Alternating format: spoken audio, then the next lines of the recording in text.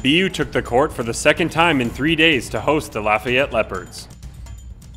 The Terriers controlled the game from the tip as Nia Thompson sprinted to the basket to score just seconds into the game. Goes up and finishes with an easy left-handed layup. That's exactly how Coach wants to start every game. Lafayette responded early, but Sarah Hope gave the Terriers a first quarter lead they wouldn't relinquish. Game is the clear point as Ottawa Soulsby got about 6.5 minutes gone here in the first. Terriers down by 1. Thompson works her way to the free throw line, finds Hope open for 3. Corinne Williams also connected from distance, and her teammates found her on the low block as well. Latham on the baseline, nowhere to go, finds Williams. Nice cut and a nice back screen from Megan Green on the play for 2.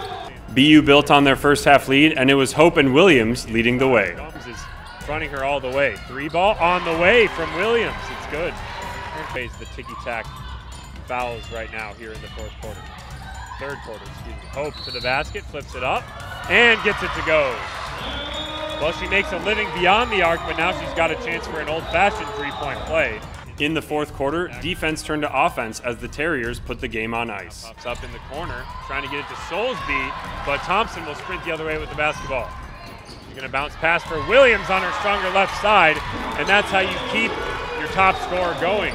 Nia Irving shot 7 of 8 on free throws as the Terriers improved to 3-1 in league play.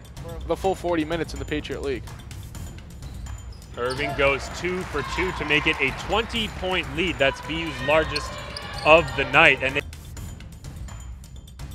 back at Case Gym, BU with a dominant 68-50 victory over the Lafayette Leopards. We are joined here by head coach Katie Setting, and coach, the 18-point win dominated from tip-off to finish. What was the most encouraging sign of the victory tonight? That we were able to score inside against a big team. Lafayette does a really good job, I think, defensively. They're a gritty and tough team. They proved it the other night against Army, going to triple overtime. And we knew we had to come out fired up, so we tried to get the kids extra ready for the energy level that they were going to need. And I thought they responded very, very well. And Corinne Williams with 21 points, 9 rebounds, 5 of those offensive, and she had 5 steals as well. What do you see from her this afternoon? Leadership, and playing like she wants to be a champion. Like she wants to be good every night, in and out. I have a lot of respect for the kid because she's come really from the bottom, and she's working hard to bring her team up to that level too. So she's done a tremendous job. And finally, coach, a 3-1 start in Patriot League play. What does that show about your team? That we didn't take the non-conference slate too seriously. We learned from it. We played some really good teams. I thought we learned from every game, and the girls kept their heads in it the entire way. Thanks, coach. Good luck Wednesday. Thanks.